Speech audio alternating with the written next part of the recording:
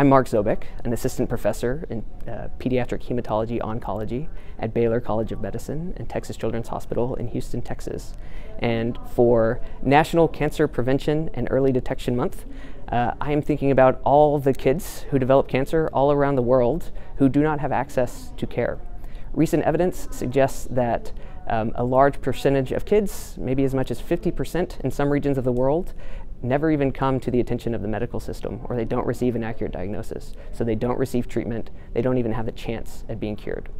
But I know that together with the global oncology community, we can address this problem.